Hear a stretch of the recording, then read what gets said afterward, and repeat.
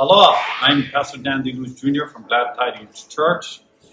We've begun our 1 in 1,000 baptism campaign. We really felt that the Lord spoke to us that in 2024 to get 1,000 people baptized, saved and baptized. And so we just got done with our first service. We had 8 or 9 candidates. We're just believing God for more. So I want to emphasize to anyone watching, the need for baptism is something that God commands us to do in Scripture. It's something that Jesus that exemplified with John the Baptist. And also it's something that is extremely life-changing. If you've gotten saved maybe on TV or you said a salvation prayer with a friend, but you've never been baptized, then you can be able to come to us and we can be baptized. We have a QR code that will show at the end of the video that will allow you to link to a site, sign up to be baptized. We will be running these baptisms all throughout the year in different locations, also at our church.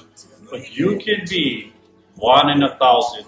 You can come into the kingdom of God. You can be baptized and God can cause you to have a changed life in Jesus' name. God bless you.